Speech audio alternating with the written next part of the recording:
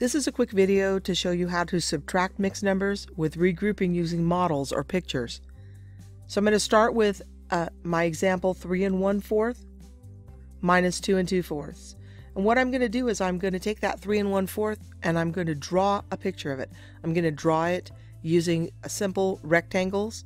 So I'm going to represent my 3, whole number 3 with 3 rectangles. Then I'm going to represent my 1/4 with a little rectangle. So now I can subtract. Now I have a picture I can subtract from. And I'm going to start with the whole numbers, and I'm going to take away 2 of those boxes because I'm taking a 2 away from the 3 whole numbers. Then I'm left with 1/4 minus 2/4, which I can't do. So I need to regroup that last whole number. To do that, I'm going to split it into fourths because I need more fourths. So now I have 5/4 altogether. So I can take my 2/4 out. There's 1/4, there's another 4th, and I'm left with 3/4. I don't have any whole numbers left, but I have 3/4 left over. So 3 1/4 minus 2 2/4 is 3/4.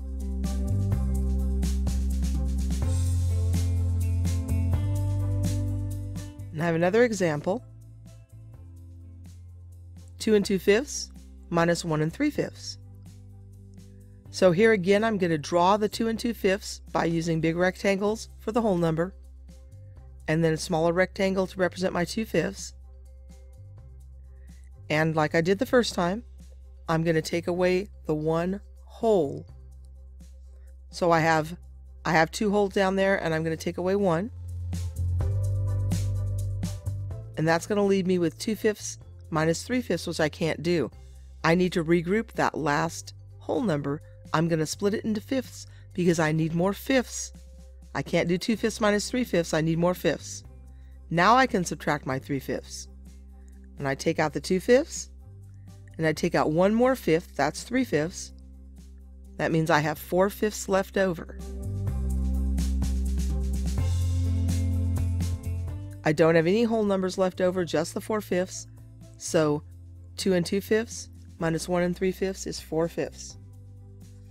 And I have one more example for you. 5 1/3 minus 2 2/3. Again, I'm going to draw my picture. I'm going to draw my model. Use rectangles to represent the whole number 5. I'll use a smaller rectangle to represent 1/3.